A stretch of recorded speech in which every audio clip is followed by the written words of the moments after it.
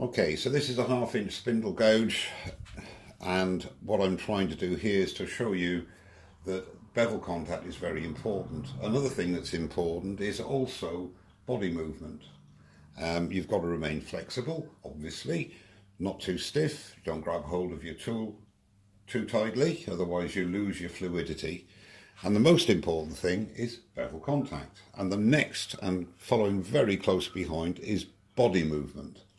When you're taking a cut, you will raise the handle until you get the cut.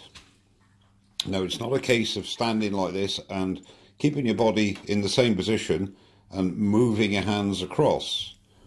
Where you can, you want to lock, and by lock I mean stabilize your tool into your body or your thigh and get your cut, and you move the whole of your body. You're locked in. That's why it's important. Look, without it even moving, I've got a fairly nice shaving there. So with this spindle gouge, just to go along here,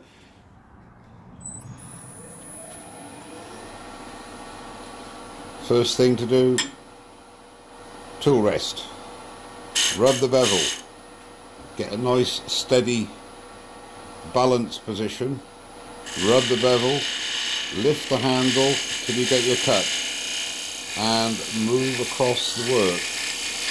And you can see where the cut is coming from, just to the left of the nose on the left wing.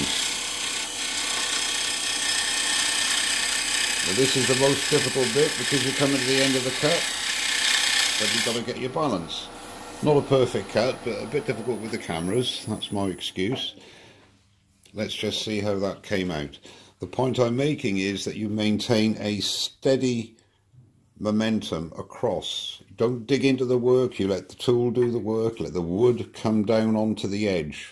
This is a freshly sharpened gouge, always keep your tool sharp as well.